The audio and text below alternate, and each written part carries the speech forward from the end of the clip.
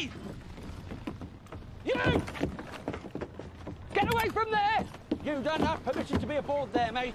I'm sorry, it's such a pretty boat. Ship. What's your name? Smith. Or Smithy, if you like. What's your purpose in Port Royal, Mr. Smith? Yeah, and no lies. All right, then. I confess.